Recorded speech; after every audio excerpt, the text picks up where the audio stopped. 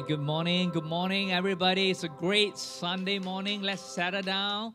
All right, great to see everyone with a really happy face this morning. Really excited we can come together to worship Jesus together. Are you all ready? All right, thank you. All right, let's thank you. Awesome. All right, hey, I just really want to read a verse real quick, and I just felt like, wow, when I was reading this, I just feel with so much excitement about worshiping God. All right, and it's Psalms 150, and I just want to read from the Passion Translation. All right, and Psalms 150 says this: Hallelujah, praise the Lord. Praise God in His holy sanctuary. Praise Him in His stronghold in the sky. Praise Him for His miracles of might. Praise Him for His magnificent greatness. Praise Him with the trumpets blasting. Praise Him with piano and guitar. Praise Him with drums and dancing. Praise Him with the loud, resounding clash of cymbals. Praise Him with every instrument you can find. Let everyone everywhere join in the crescendo of ecstatic praise to Yahweh. Hallelujah, praise the Lord. Wow, I love this. Like, man, this is what worship is about. As we sing, we are giving Him worth. As we sing, we're telling God how amazing you are, how blessed I am to be with you. And, as we come to this morning worship, let's come with kind of a mindset that, wow, I'm not just singing songs. I'm not just, singing a worship song, but as I sing, I'm giving Him praise. As I sing, I'm giving Him worth because He's worthy. And we want to praise Him because of the breakthrough we see, but we also want to praise Him for the breakthrough that's going to come.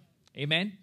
So let's all close our eyes. Father, we just thank You for this morning, that we get to come together in this place and we get to praise You, we get to worship You. And Father, we know that as our praise goes up, Your presence comes down.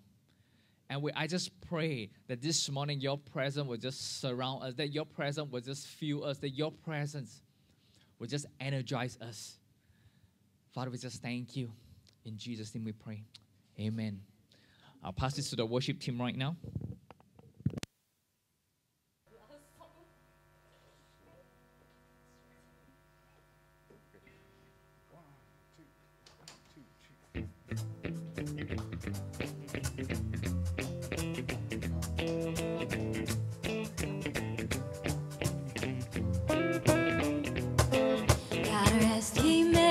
Gentlemen, let nothing you dismay. Remember Christ our Savior was born on Christmas Day to save us all from Satan's power when we were gone astray. Oh, tidings of comfort and joy, comfort and joy. Oh, tidings of comfort and joy.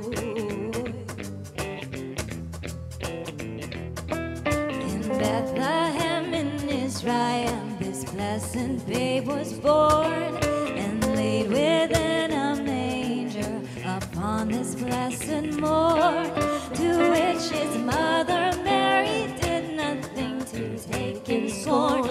Oh, tidings of comfort and joy, comfort and joy. Oh, tidings of comfort and joy.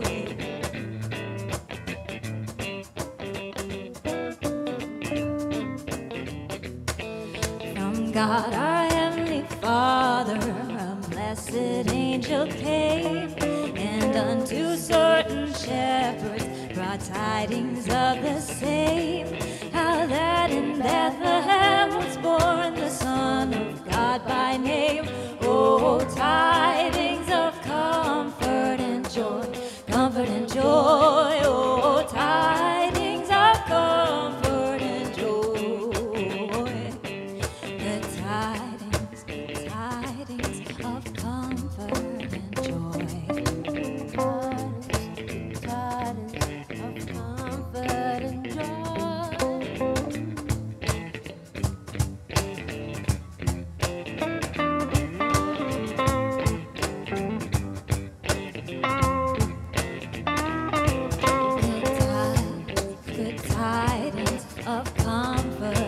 joy, good tidings of comfort and joy, good tidings of comfort and joy, good tidings of comfort and joy.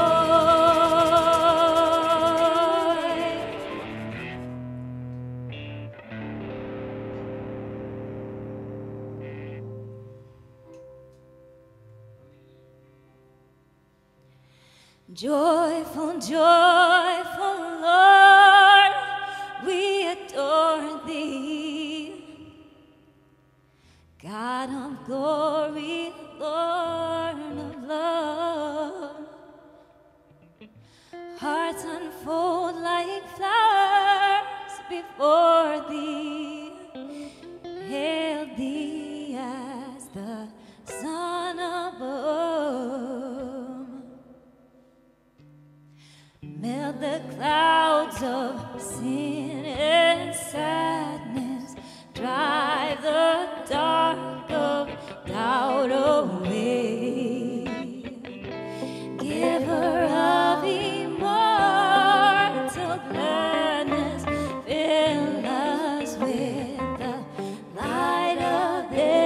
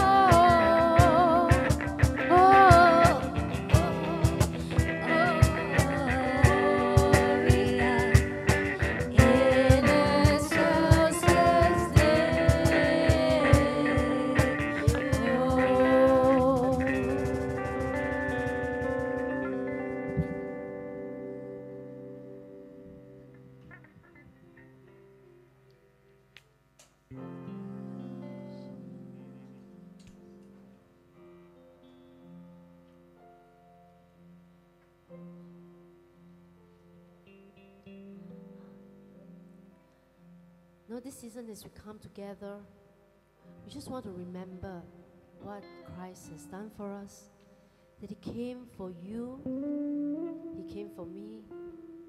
In Isaiah 9, 6-7, it says, "For unto us a child is born, to us a son is given, and the government will be upon His shoulders, and He will be called Wonderful Counselor, Mighty God, Everlasting Father, the Prince of Peace.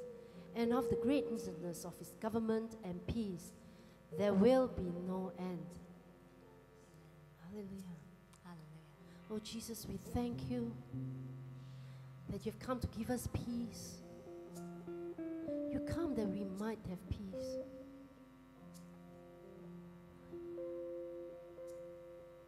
Oh, we bless you, Lord.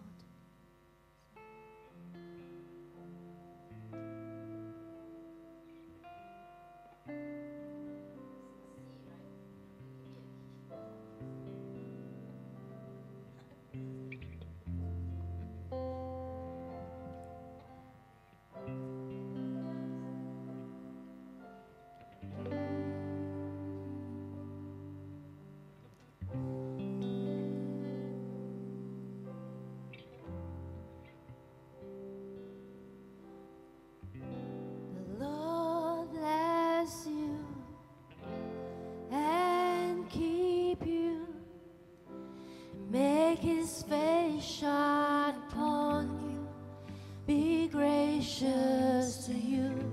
The Lord turn His face towards you and give you peace.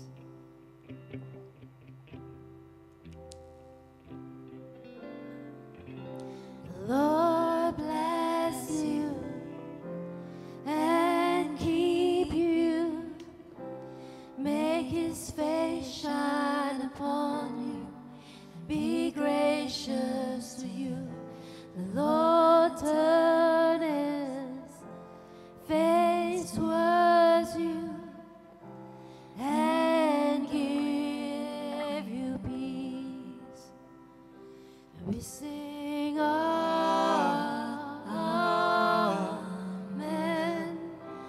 Amen, Amen,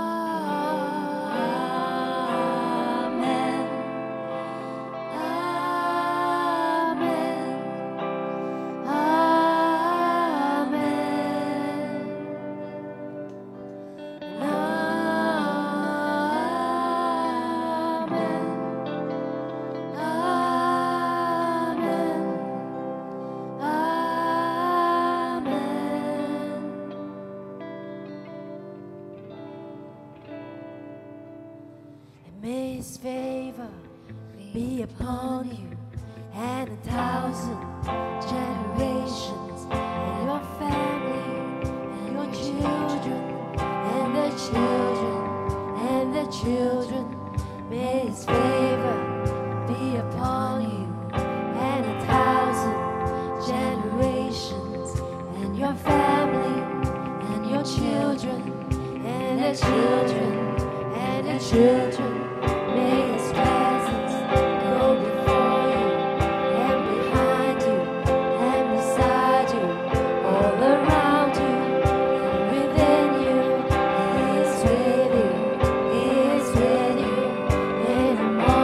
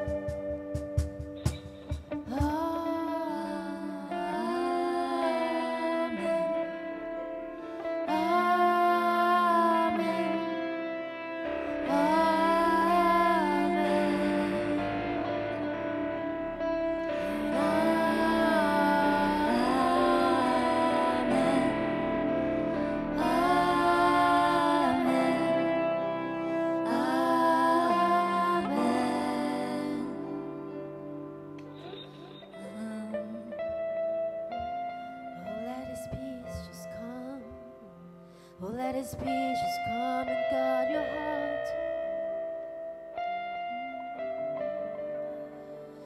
Oh, no matter what uncertainties you may be facing, oh, let His peace just come guard your heart. Oh, we don't know what tomorrow will bring. Oh, we don't know what the future will bring. Oh, but we know He's here with you. Oh, He's here with you. He is for you. Oh, He is for you. Oh, He is for you.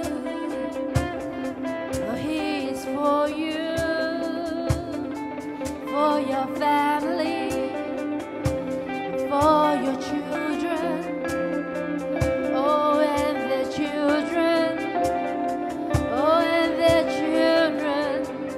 Oh, He is for you. Oh, He is for you. Oh, yes, He is for you. Oh, He is for you. Oh, and His favor and all His blessing, oh, be upon you for 1,000 generations.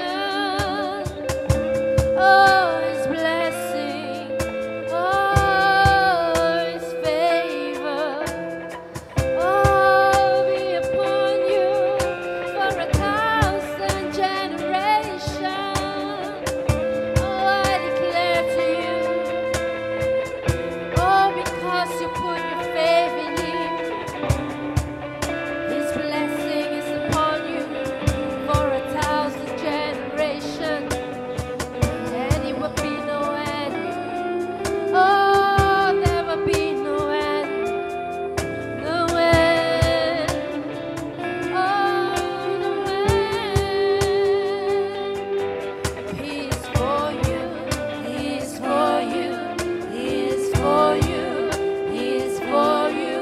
Oh, He is for you. He is for you. He is for you. He is for you. Amen. Amen.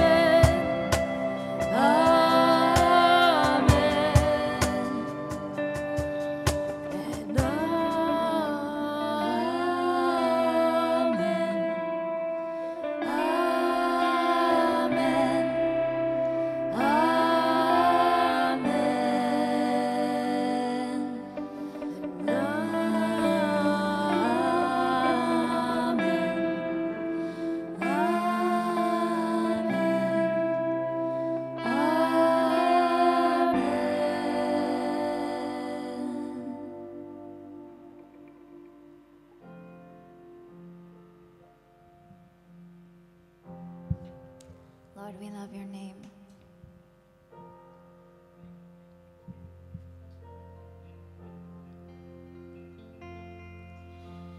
You're here with the grace of the Savior, with the heart of the Father. You're all we need. You're here with the hands of the healer, with the power of your Spirit. You're all we need.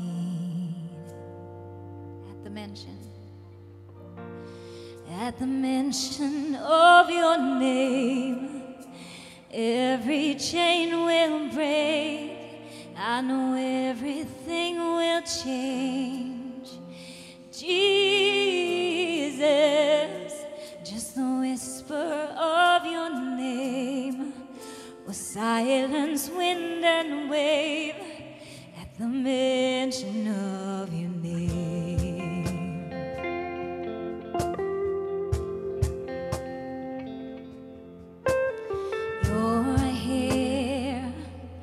You're the provider, all I've ever needed, Jesus, you supply. You're here with wonder-working power, everything you breathe on coming back to life at the mansion. At the mention of your name, every chain will break. I know everything will change. My Jesus, just the whisper of your name will silence wind and wave at the mention of your name.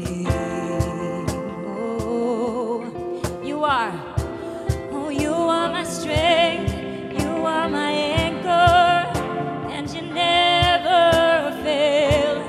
You are my hope, you will deliver, Emmanuel.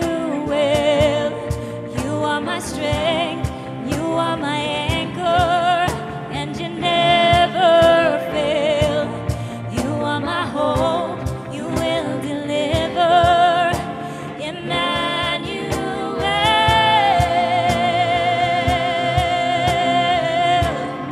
Oh, Emmanuel.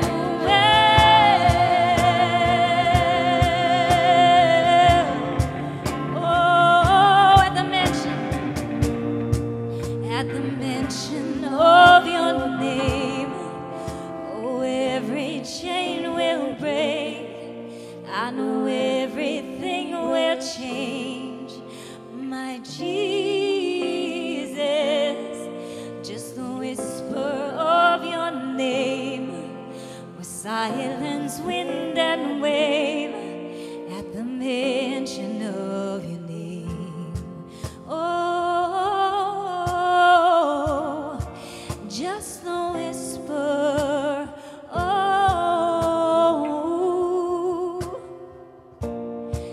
Just the mention, Emmanuel. Lion of Judah, we worship you, we worship you. Our Lion of Judah, we worship you, we worship you. Our Lion of Judah, we worship you, we worship you. Our Lion of Judah, we worship you, we worship you.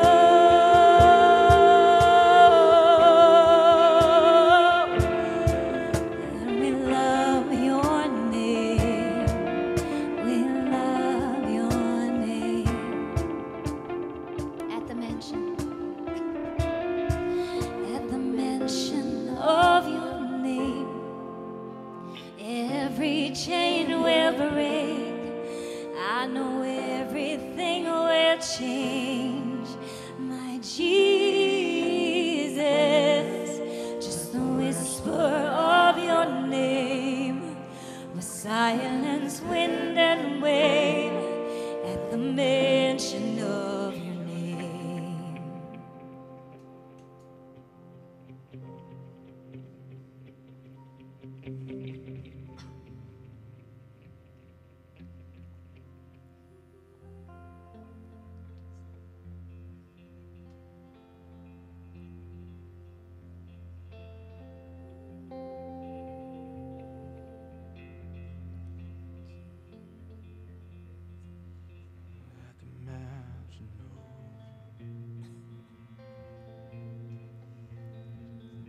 At the mention of your name, at the mention of your name,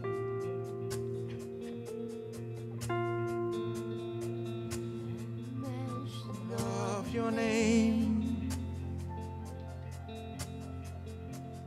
mention of your name. At the mention of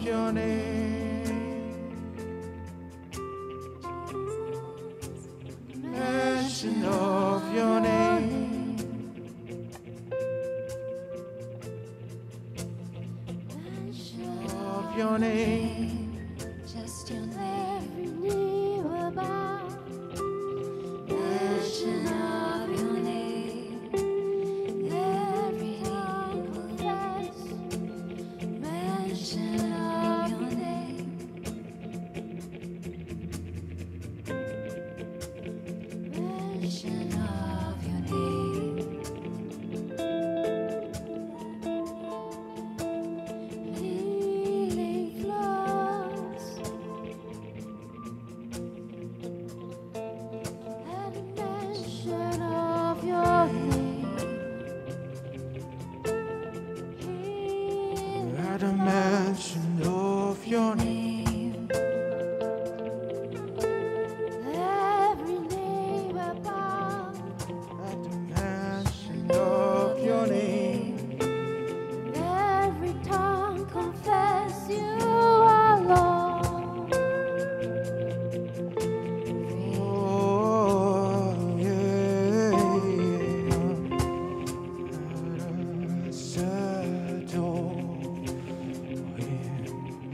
Oh, come, let us adore Him. Oh, come, let us adore Him. He is Christ the Lord. Oh, come, let us adore Him. Oh, come, let us adore Him. Oh, come, let us adore Him. He is Christ the Lord. Oh, come, let us adore Him. Oh, come, let us adore Him. Oh, come, let us adore Him. He is Christ the Lord. For you alone are worthy. For you alone are worthy. For you alone are worthy. He is Christ the Lord. We give you all the glory. We give you all the glory.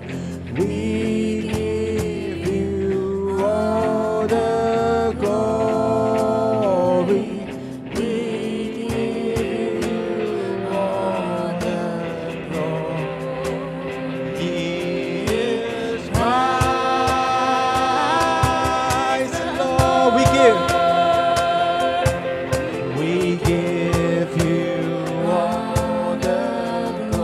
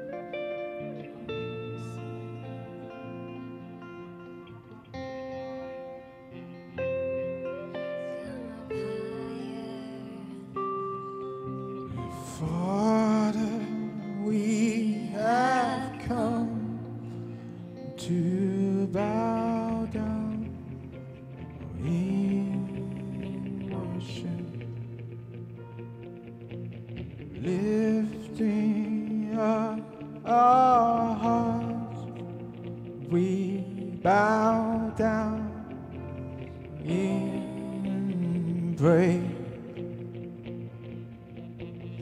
Father, we have come to bow down in worship, lifting up our hearts, we bow down in praise. Sing hallelujah,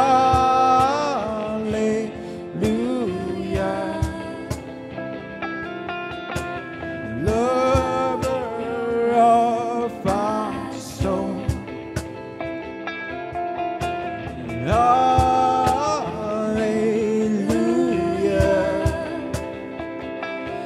all of heaven we are singing. Sing hallelujah,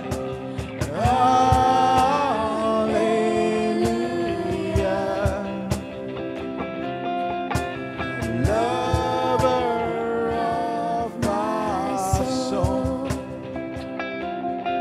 In hallelujah, with all of heaven we are singing. All of heaven we are singing. Bright and morning star, your eyes blaze like fire, shining like the sun. You are one desire,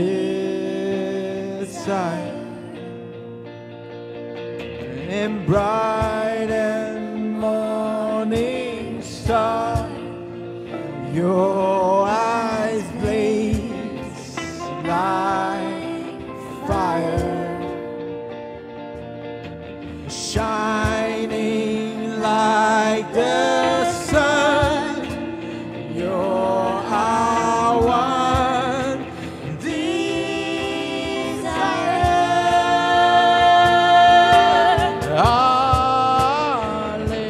Hallelujah, lover of my soul. And hallelujah,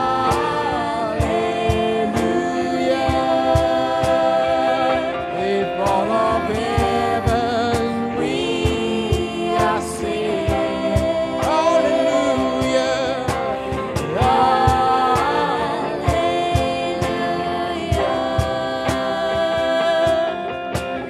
lover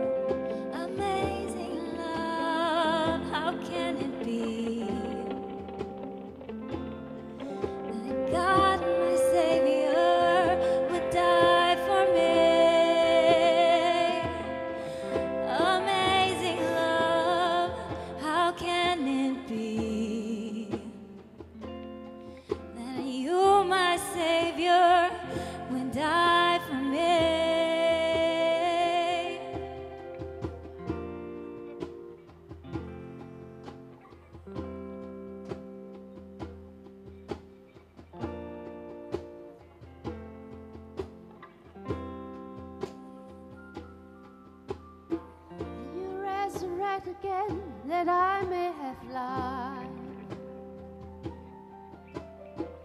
You resurrect again that I may have life. You resurrect again that I may have life. You resurrect again that I may have life.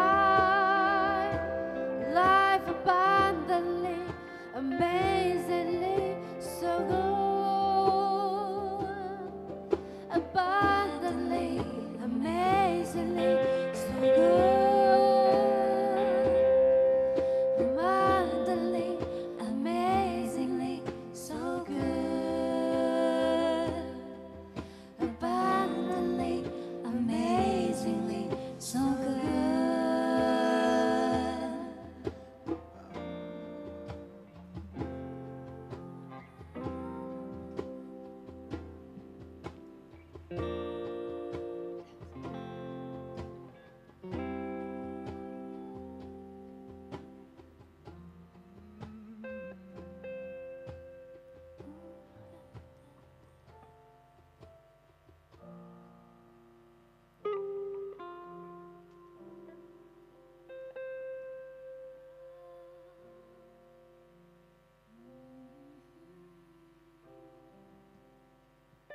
Oh, let's just come and consider. Just come and consider the goodness of God in your life. That this entire year that He has brought you through, not by our own strength, not by our own might, but by His power, by the power of His Holy Spirit that has brought you through this year, that has brought us through this year. And oh, amazing Savior, we give you glory, we give you praise, we give you thanks in our hearts. If not for your grace that's brought us through, that the year is good because of you. Because through every challenge you are there, holding our hands, guarding our hearts, guarding our minds, giving us that everlasting peace that guards our hearts.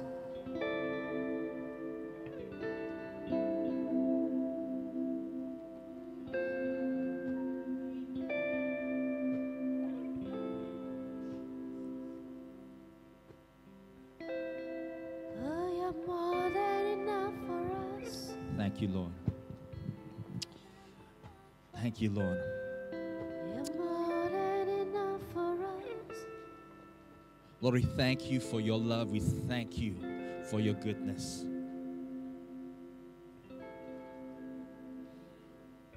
Your fresh love just pour all over our hearts. Lord, we reconnect with your love right here, right now. Thank you, Lord. Thank you, Lord. We open our hearts to you, God.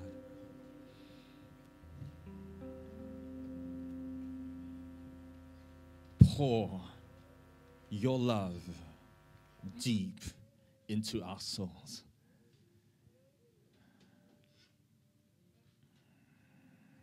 Fill us to the brim. Fill us to the brim. Lord, we just receive.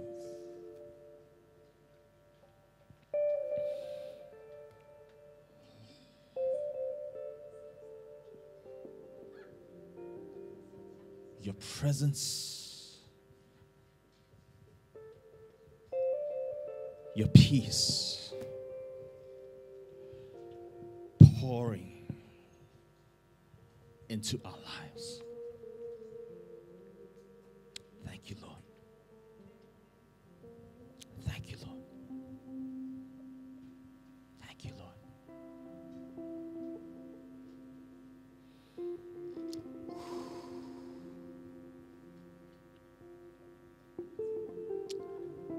Thank you, Lord.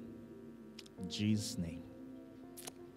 And all God's people say, amen, amen, amen. Thank you, Jesus.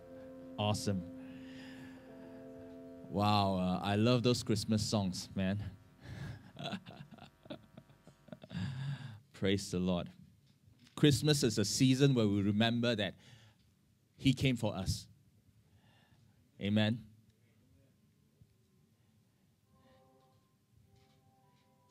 He came to give His life for us so that we might live His life in our lives. Amen. Praise the Lord. All right, good morning, everybody. Good morning. Good morning, everybody. Good morning, Sokabidi Church. Good morning, everybody online. Good morning, everybody on site.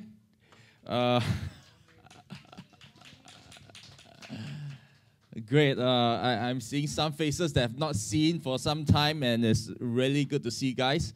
And, well, we are going to continue with Romans chapter 8 today. The last two sessions that I did, Romans chapter 8, we were on this topic called freedom in the spirit. Today, the topic is something different. The topic is called, the title of today's message is From Groaning to Glory. And in a few minutes' time, we're going to see why that the title is that. So let's turn to Romans chapter 8. And let's start with verse 15. Romans chapter 8, verse 15. Okay, are you guys there? Yes? All right. Romans chapter 8, verse 15. I'm going to read all the way to verse 30. All right? Yep. All right, so Romans chapter 8, verse 15. For you did not receive the spirit of bondage again to fear, but you received the spirit of adoption by whom we cry out, Abba, Father. The Spirit Himself bears witness with our spirit that we are children of God. And if children, then heirs of God, and joint heirs with Christ, if indeed we suffer with Him, that we might also be glorified with Him. For I consider the sufferings of this present time not worthy to be compared with the glory which shall be revealed in us. For the earnest expectation of the creation eagerly waits for the revealing of the sons of God. For the creation was subjected to futility, not willingly, but because of Him who has subjected it in hope. Because creation itself also will be delivered from the bondage of corruption into the glorious liberty of the children of God. That's what the word liberty there is, freedom. Right? The glorious freedom of the children of God. For we know that the whole creation groans and labors with birth pangs together until now. Not only that, but we also who have the first fruits of the Spirit, even we ourselves groan within ourselves, eagerly waiting for the adoption, the redemption of our body.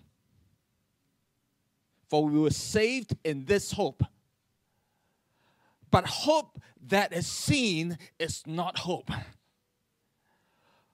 For who does one still hope for what he sees? But if we hope for what we do not see,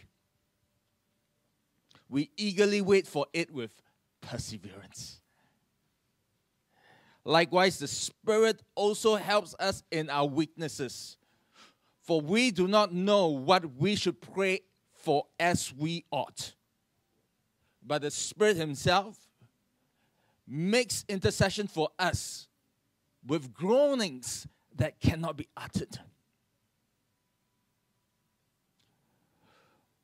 Now, he who searches the hearts knows what the mind of the Spirit is, for he makes intercession for the saints according to the will of God. And we know all things work together for the good of those who love God, to those who are called according to his purpose. For whom he foreknew, he also predestined to be conformed to the image of his Son, that he might be the firstborn among many brethren. Moreover, whom he predestined, these he also called. Whom he called, these he also justified. And whom he justified, these he also glorified. Hallelujah. Praise the Lord. Now, that's a lot of verses. All right? That's really a lot of verses. And there's a lot of content in there. It says here that you and I, do not have the spirit of bondage. That it's not the spirit of bondage that's on us, but it's the spirit of adoption. That we cry, Abba, Father. You and I are sons and daughters of the living God. Someone say amen. The word bondage appears 2 times in this passage. Can you see? Right? One, it says,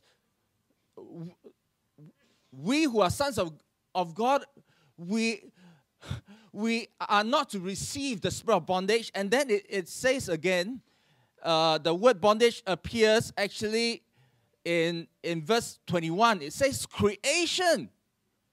Creation is in a bondage of corruption. Creation is a bondage of corruption. It's a state of death, decay, chaos, disorder. And that happened from Genesis chapter 3 when Adam and Eve ate of the fruit. Not only Adam and Eve put themselves under a curse, Adam and Eve put the whole creation under the curse, right? That the ground was cursed because of the sin of man. And from Adam and Eve's time till now, that creation had been groaning and mourning, waiting for the sons of God to be revealed. The word reveal is actually the same word where we get the word apocalypse, by the way, right? The word in Greek, apocalypsis, really means an unveiling, an exposing, a revealing, a manifesting. The world and the whole of creation is waiting for you and I to arise, to discover our true identities in Him. And creation can never be free of the bondage of corruption until you and I know our identities to fulfill our destinies in Him. That's the glory. That's the glory that Paul's talk about. If you look at Romans, I mean, we've read through this passage. The word glory appears many times. The word glorify appears many times. There's a glory awaiting us. Verse 21, I read again. The creation itself will be delivered from the bondage of corruption into the glorious liberty of the children of God.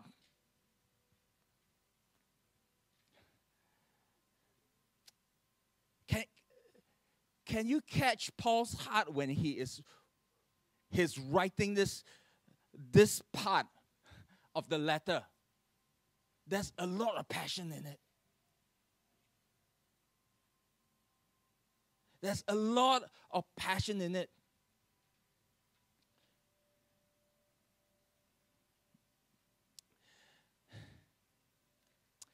By the way, the word passion in the Bible and also in ancient language and even in modern language, the word passion is tied to the word suffering. Do you know that? Yes? Yeah? When we talk about Passion Week, which is the last 7 days of Christ when he enters Jerusalem and he gets crucified on the cross, Passion Week, yeah, is tied to the suffering of Jesus. The word English word passion comes from the Latin word passio, and it literally means suffering. That when you are passionate for something, you are willing to suffer for it to the point of death.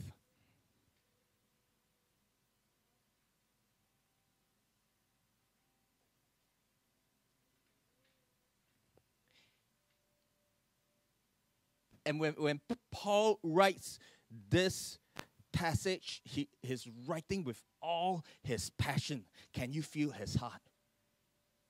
Because as he's writing this, he's writing it feeling God's heart.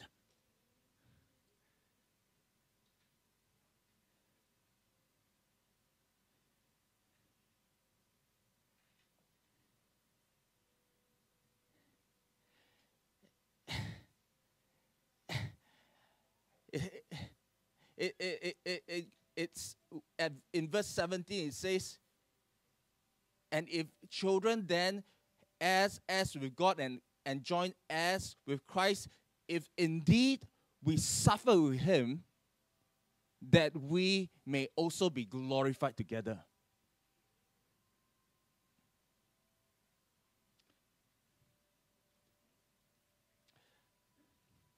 You see, we live in a world that's not perfect. We live in a world that has been broken down.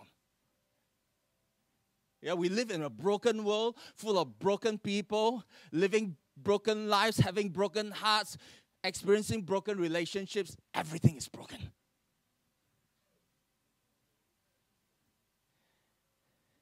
And the fact is, there's suffering in this world. Creation is suffering. And creation is groaning. But creation is waiting for the sons and daughters of God to discover our identities, our authority, our destiny. There are three things in this passage that is groaning. Number one, it says creation. And the interesting thing about that part is when it talks about creation groaning, verse 22, it says the whole creation, yeah. In Greek, it's literally two words, all creation. All right, all creation groans and labors with birth pangs together until now. If you look at the Greek, it is very it's more precise. It's even more precise than this. It says all creation groans as one and labors with birth pang as one. You catch that? The whole of creation as one entity is groaning together as one. And the whole of creation as one entity is pregnant with birth pangs, is in pain, and is having birth pangs, is laboring as one. And so here's the interesting thing about its description of suffering. it did not say that creation is groaning like a dying woman. You catch that? It did not say creation is groaning like a dying woman. 我要死了. Like, oh!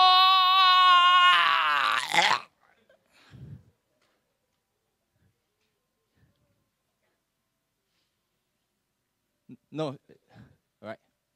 But creation is groaning like a pregnant woman. Very different.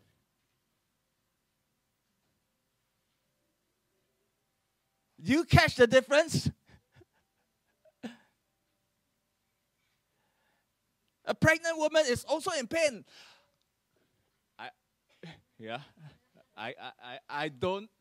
I cannot presume, I cannot imagine how that would look like or how that would feel like, right? But it's in pain. But I don't want to break any glass here.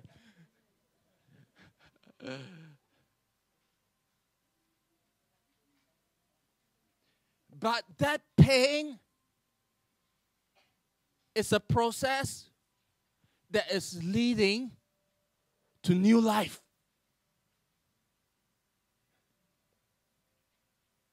Do you catch that? It's a suffering that when yeah, who has given birth here? I've not, but who has? Just raise your hands. Yeah, or praise the Lord. Bless you, mother. Yeah, bless you. Yeah, so you all can understand. I cannot understand. Yeah, I can only try to understand here. But right, it's like when you were pregnant, right? Like, were you thinking more of, wow,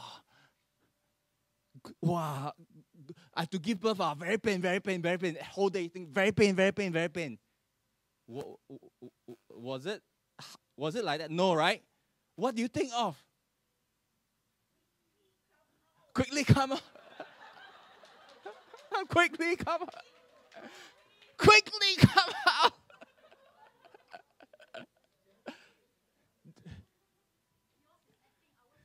Yeah, I know. I know yours is real one. Yeah. So I'm trying to elicit the real information, right? Right? Yeah. There is an expectation, right? There's a hope. Although when you are undergoing the birth pangs, there's hope. And because there's hope, there's strength and motivation, and you push, right? Because there is hope, right? The word hope appears 6 times in this passage, what we've read just now.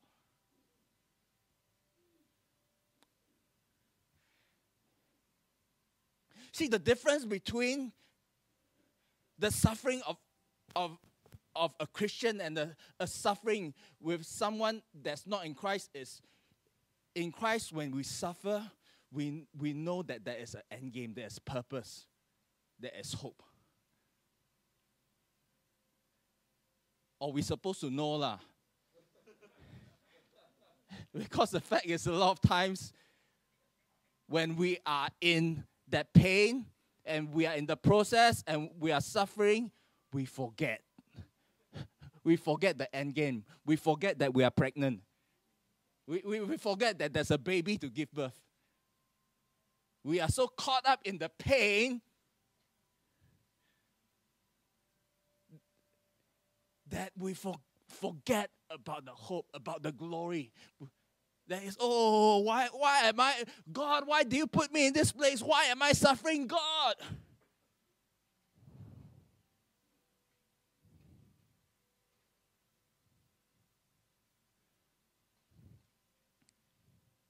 See, what that happens to us all the time, right? But a pregnant woman, when a woman in labor, right? When you're in birth pain, you won't forget that you are having a baby. Correct? Have you ever, those who have been in labor before, like halfway, do you forget, why am I in bed? Any mother here got like that? Temporarily forget you are having a baby? No, right?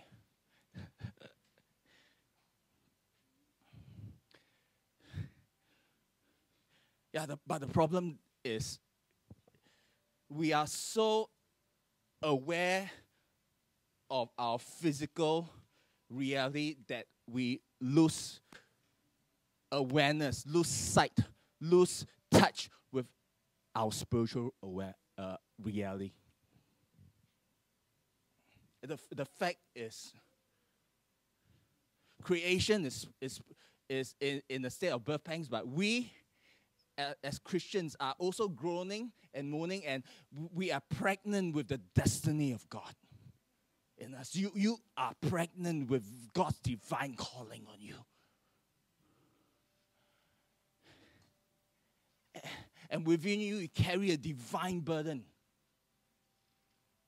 And with that, it is a passion that God puts in your soul.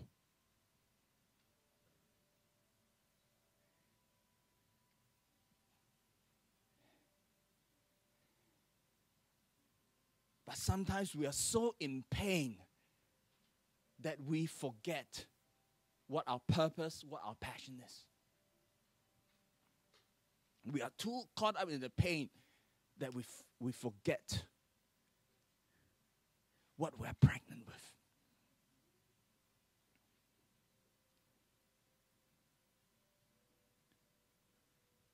The difference between a dying woman and a pregnant woman in labor is a dying woman has no hope. A pregnant woman is expectant with hope.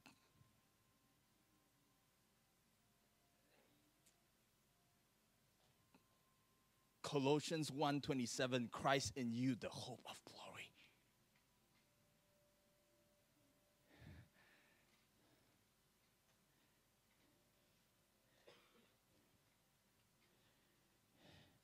It says in verse 23 that we also who have the first fruits of the Spirit, even we ourselves groan within ourselves, eagerly waiting for the adoption again. Again, it says adoption, right? Verse 15, it says you have received the spirit of adoption. Down here, it says eagerly awaiting for the adoption. It's the same word for sonship.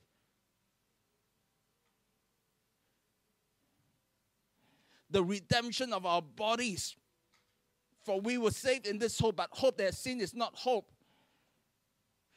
For why does one still hope for what he sees? But if we hope for what we do not see, we eagerly wait for it with perseverance. There's an expectancy that you are pregnant.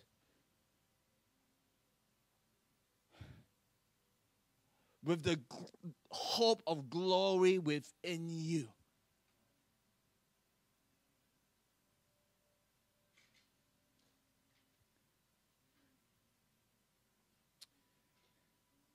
See, there are many passages that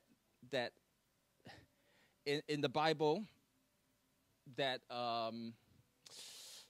tie suffering with glory together.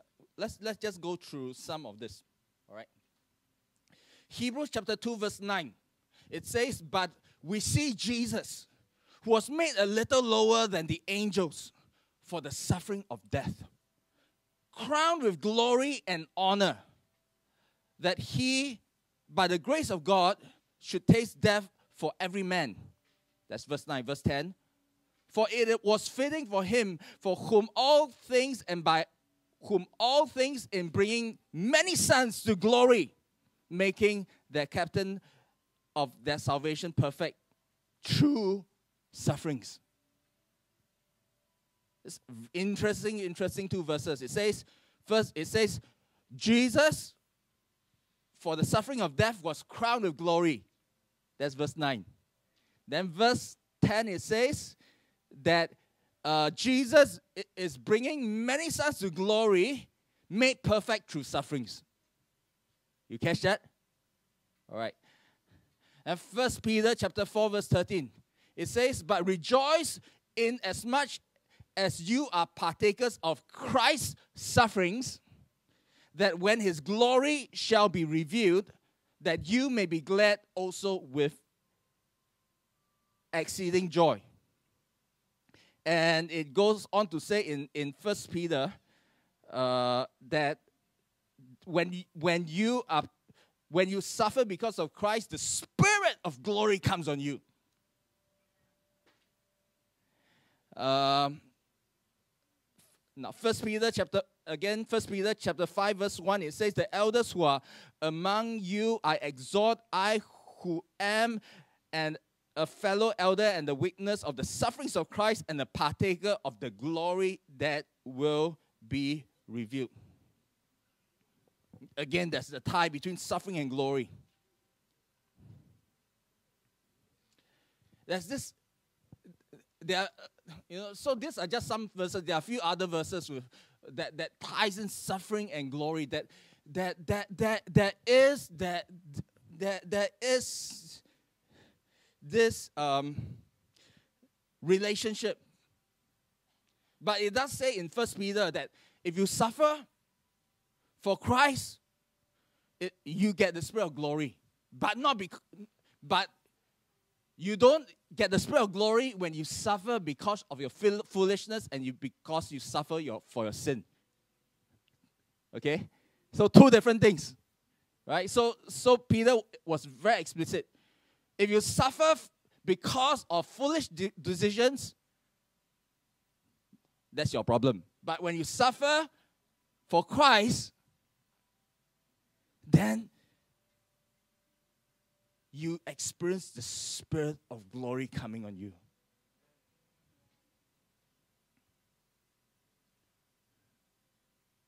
And so this whole thing about groaning is also related to glory. Because, part of groaning is really, groaning is related to suffering, right? You groan, creation groan because it's suffering. Right? Part of our groaning is also because of suffering, right? It's like groaning is like a natural response. Yeah, when someone is in pain, you groan, right?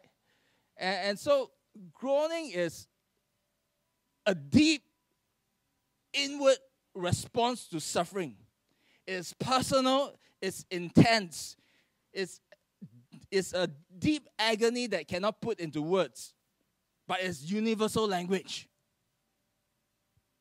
It's universal language. So humans groan, animals groan, all creation groan. It's universal language. But when the glory of the sons and daughters of God is revealed, you know what? Groaning will be swallowed up by glory.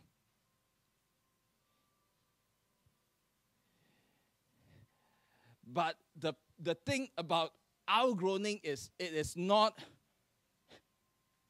meant to be a response of despair.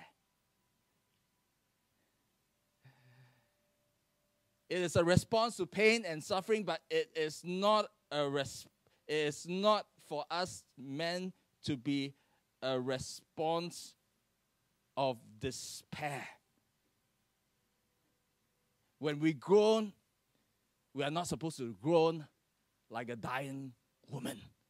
We are growing as a pregnant woman in labor. Can you feel the difference?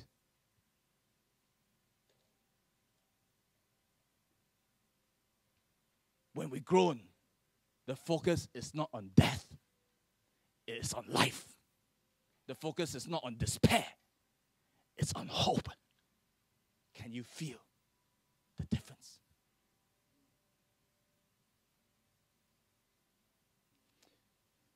The past 2 years has been really, really tough for all of us. My question is not, have you been groaning? My question is, how have you been groaning? Have you been groaning in despair, or have you been groaning with hope? Have you been groaning in expectancy of new life, or have you been groaning, anticipating death? All of us have been groaning. The question is not, have you been groaning? The question is, how have you been groaning?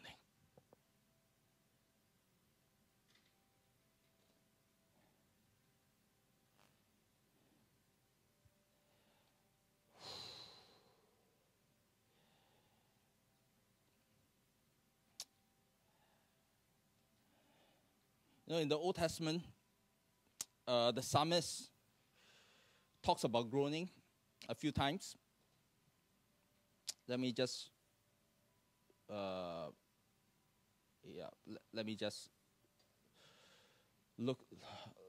to that. I just used two verses, all right? Psalms chapter 38, verse 8, it says, the psalmist says, I am feeble and severely broken. I groan because of the turmoil in my heart. And Psalm 32, verse 3, it says, the psalmist says, when I kept silent, all my bones grew old.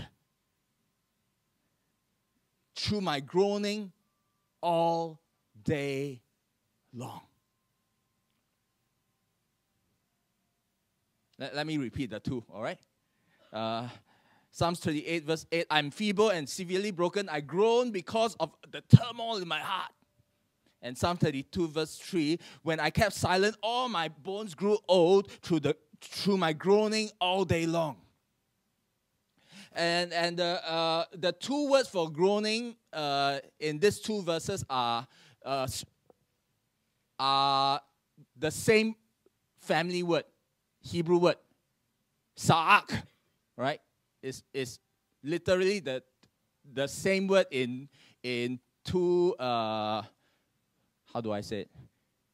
Two permutations. All right?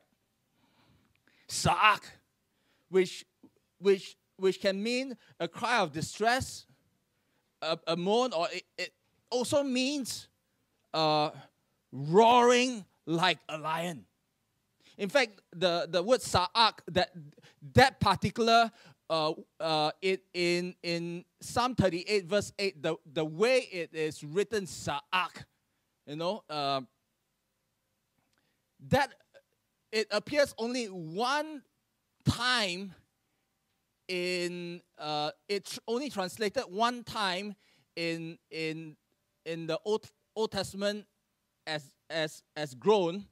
And 16 other times, it's translated as roar.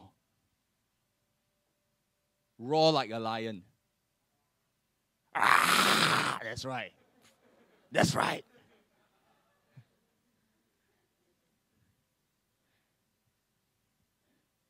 Yeah, so out of 17 times, one time is in that form is translated to groan, and 16 other times is translated to roar like a lion.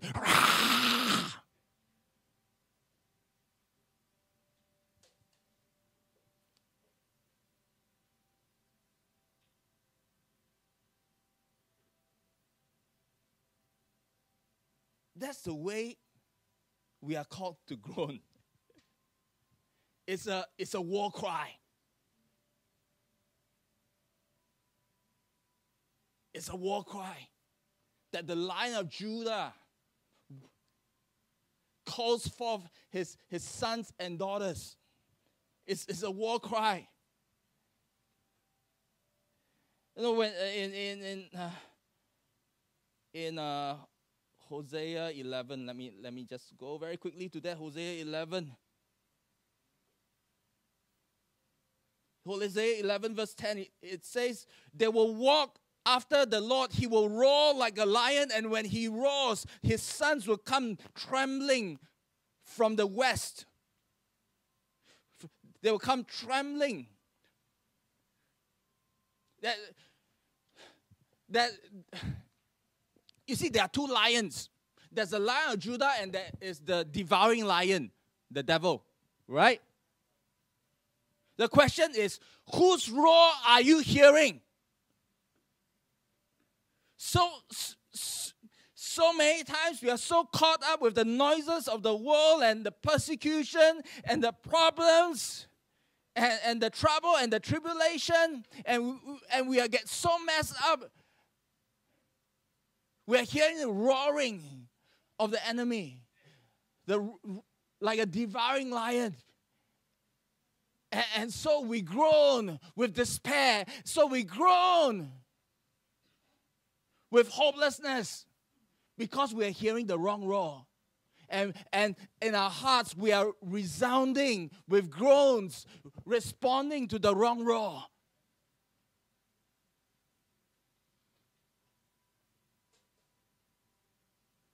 But you know what does the Bible say?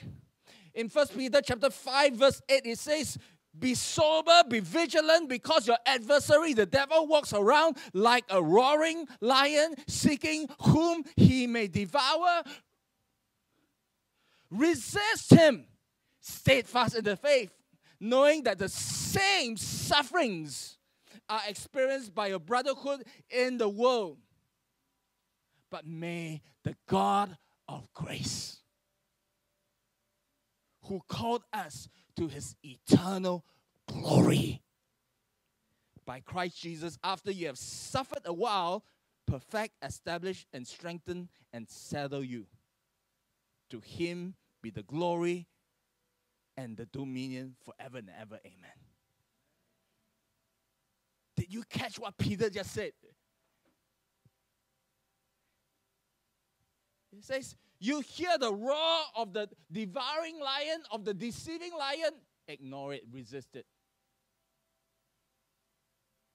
How do you resist?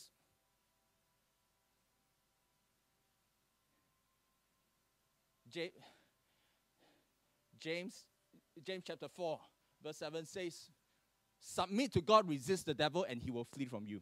Right? How many of you are familiar with that? Submit to God, resist the devil, and he will flee from you. A lot of times we try to resist the devil before we submit to God. Yeah, that doesn't work. Submit to God, resist the devil, and he will flee from you. When you submit to God, when you submit under God's authority, his authority is on you. You carry God's authority. And when the devouring, deceiving lion roar, you roar back. Then you run away.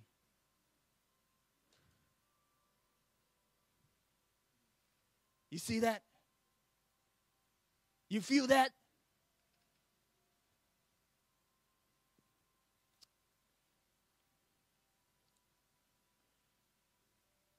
See, for me, right, the word of God is not meant to be just read, but it is meant to be felt. That when I read, I'm not just devouring information, but I'm catching God's heart. And when you catch God's heart, everything changes. Amen.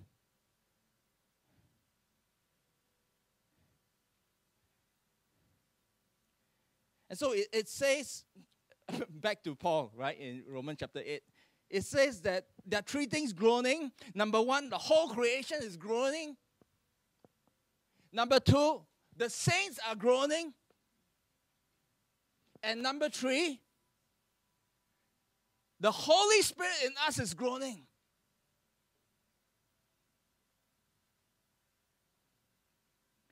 Question, when the Holy Spirit in us is groaning, is it because the Holy Spirit is suffering? Is it because, wow, it's so painful to be in Patrick?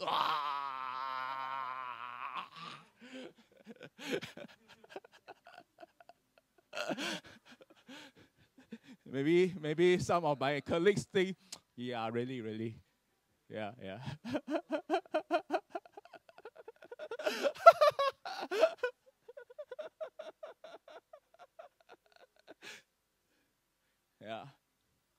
Yeah. So, yeah. Insocability, yeah. In the pastoral team, the pastors groan. The extra groaning is from my lame jokes. So that groaning is not biblical. Doesn't lead to glory.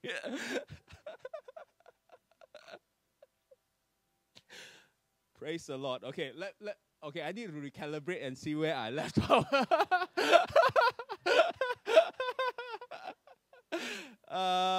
Okay, I got lost.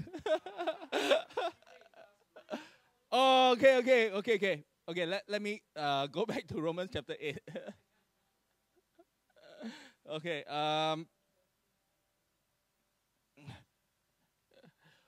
Romans chapter 8. Okay, verse 26. Verse 26. All right, verse 26. It says, likewise, the Spirit also helps us with our weaknesses, for we do not know what we should pray as we ought, but the Spirit himself makes intercession for us with groanings that cannot be uttered. With groanings, it's literally, it would mean the word in Greek, alaletos, would mean with groanings that cannot be expressed in words. You don't have the vocabulary to express it. Have you ever experienced this? A lot of times you experience emotions, you experience things that you don't know, you just don't have the words to say it out. When someone is asking you, how are you feeling? You just feel stuck. Right? But you're feeling so much. But you just can't express it out. Right? And that's the Holy Spirit's job, to get you unstuck, to get it out of you.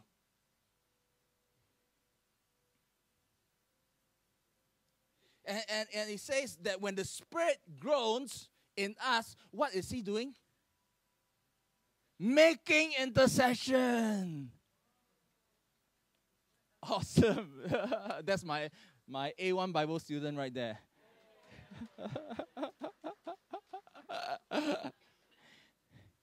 Yeah, in fact, if you go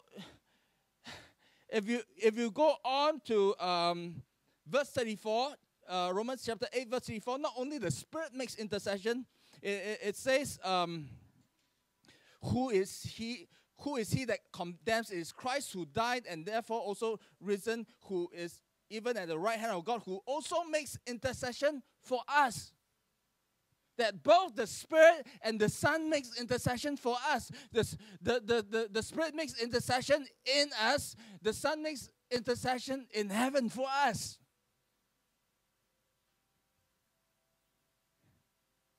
Amen.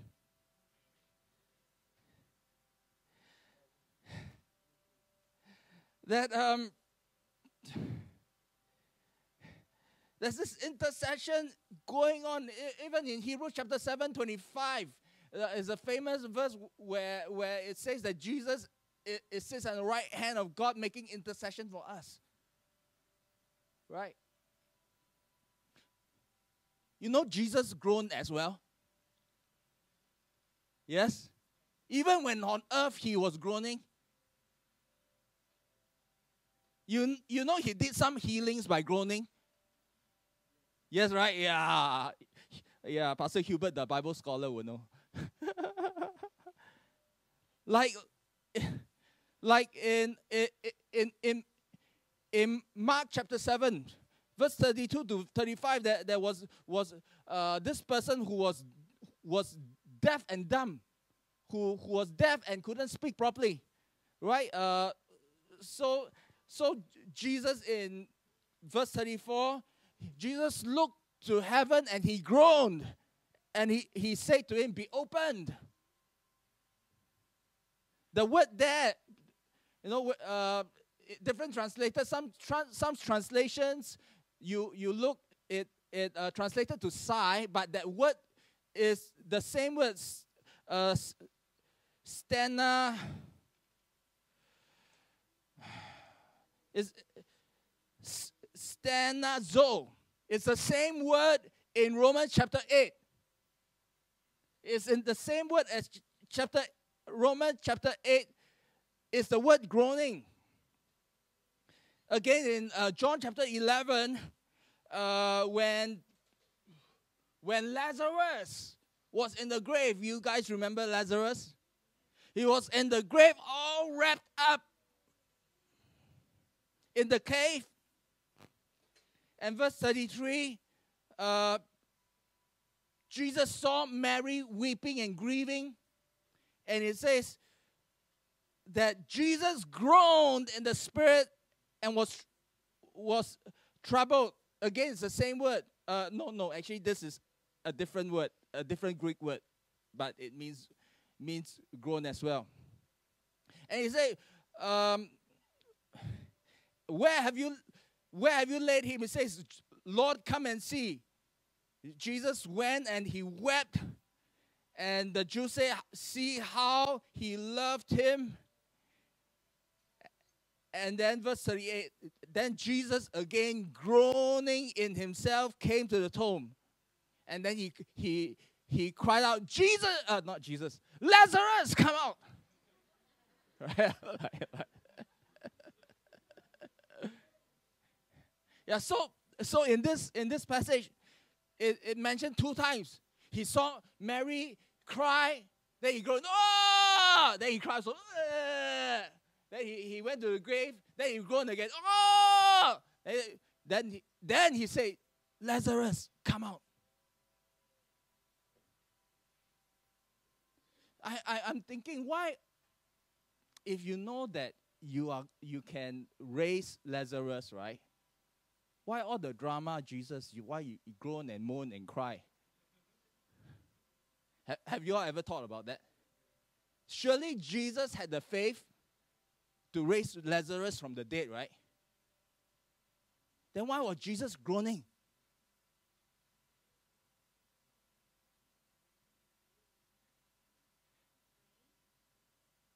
Was he praying? Definitely that was an expression of his intercession. Definitely that was an expression of something very deep.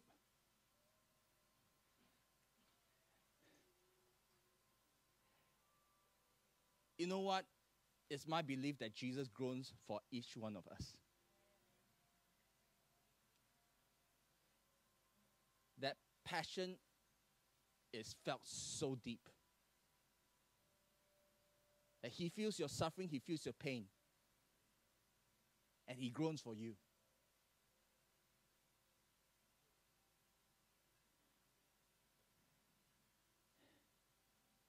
He feels your heart. And he's waiting for you to feel his heart.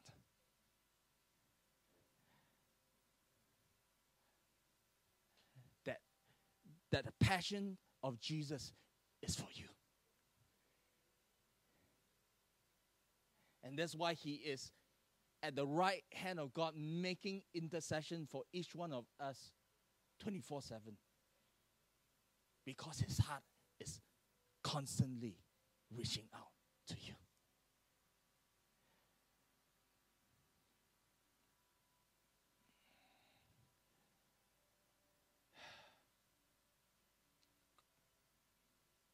Christ in you, the hope of glory.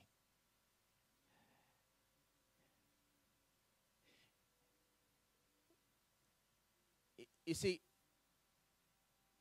spiritual groaning is connecting with the Spirit of God and feeling his heart and allowing his heart to lead your groaning. And one expression of that is really praying in tongues. one expression. I'm not saying it's the only expression.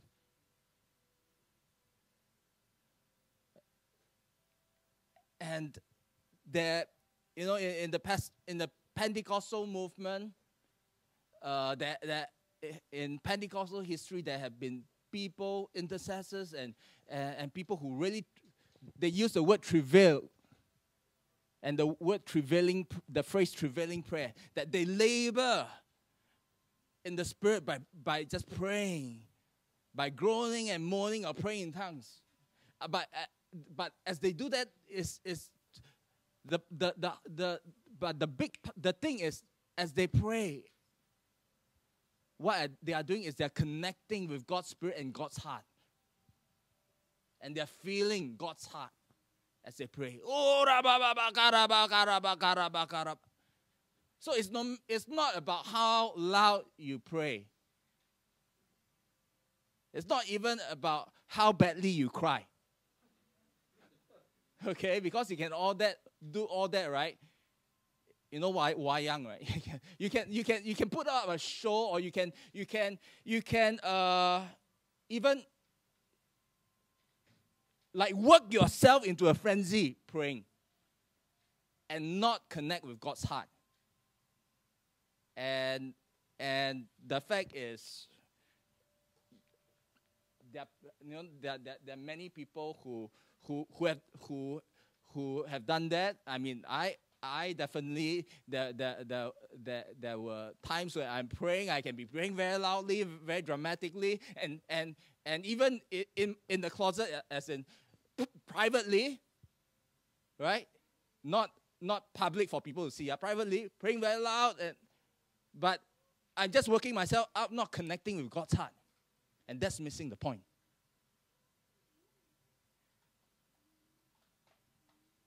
But when you allow the Spirit, when you connect with the Spirit of God, and you yield to Him, and you allow His passion to take over, His burden to take over as you pray, and even as if you start praying in tongues, you might not know what you are praying for, or you may not know the exact thing you are praying for, but that burden comes and you pray. It's a whole different realm. It's a whole different realm. And I have times when I was praying in tongues, and I begin to know that, hey, I'm praying for a certain nation. I'm praying for a certain thing. And I allow God to just lead me. It's just very, very different. It's just very, very. Now, I'm one who can pray in tongues very mindlessly. Like, I can walk around praying in tongues, like, right? And just multitask and pray in tongues. But that's very, very different when you connect with the heart of God and you pray in tongues. I understand that not everybody in the audience, or not everybody online pray in tongues. So if you don't, please don't just lose me, all right? But it's about connecting with the heart of God. You can pray in English and still connect with the heart of God, right?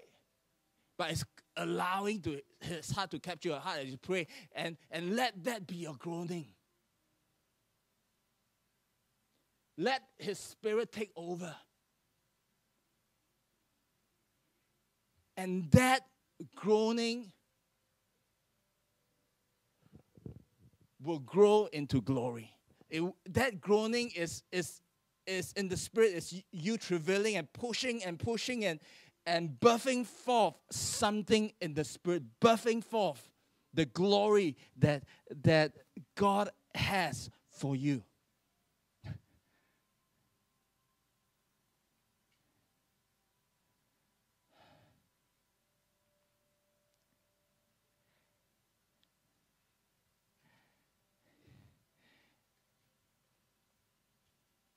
And so, again, all of us groan. The question is not, are we groaning, but how are we groaning?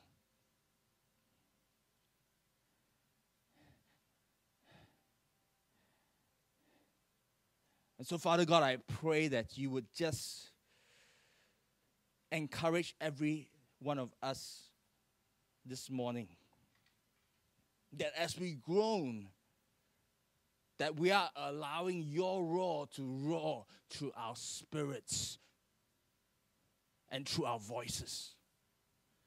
There is not a groan of giving up or giving in to the tribulations of life.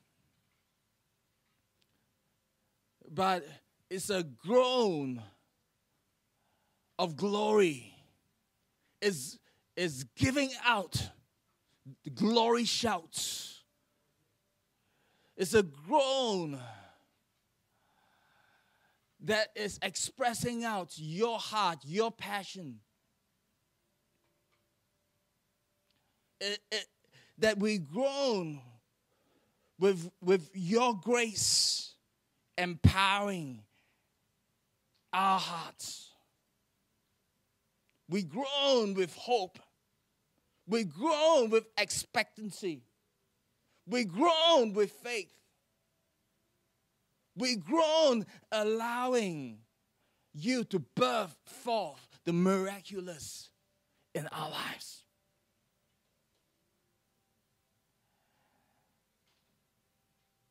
And so in Jesus' name, we break every assignment of the enemy that tries to abort our destinies in our lives. And in Jesus' name, we bless every person to reconnect with the Spirit's groaning. The roar of the Lion of Judah. That we groan with grace into glory. Glorious freedom of the sons and daughters of the living God.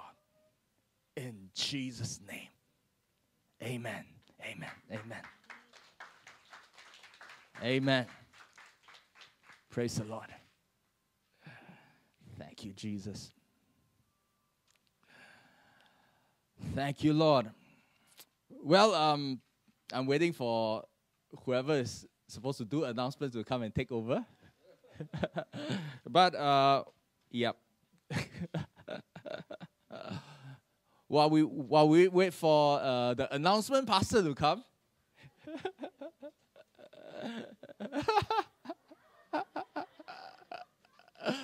we wait with eager expectation, with glorious groaning.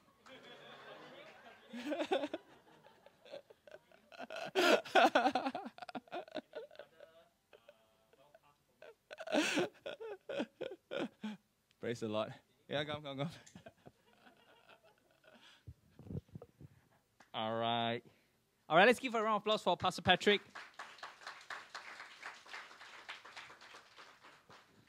All right, I hope there was a lot of glory at the end, not groaning. I saw a woman groaning just now. Pregnant. All right, awesome. And that was a really great message. All right, right now it's time to take out our tithe offering. So for those of you who are online and you'd like to give, there are 3 different ways you can give towards the church. For those of you who are on site, the usher will be ready to go around to collect the offering. All right. So for those who are online, we have a QR code, and it will be also flash here for those who are on site, and you can give electronically to a church using the internet banking app. Number 2, you can also give through a check payable to Socability. And number 3, you can give through PayPal, which is the link will be shown on the Facebook Live. All right, but we want to emphasize to everybody that, if Socability is not your home church, please do keep your tithe to your local church. But if you want to sow above and beyond what we're doing here, our ministry, our preaching, sermon that has been encouraging you and been blessed by it, and you like to give towards the church, feel free to do so. We'll be really blessed to receive them. All right, so let's pray for this morning offering. Father, we just thank you that, that in the Bible says it's more blessed to give than to receive. And we give because we are overflowing with your blessing. We give because we're overflowing with your love. And it's just a natural response that we want to give. So, Father, I just bless everyone who gave this morning. And I bless that, every dollar, every cent, it is going to be multiplied towards the kingdom of God. So we bless all this in Jesus' name. Amen. Amen. Awesome. All right. Announcement.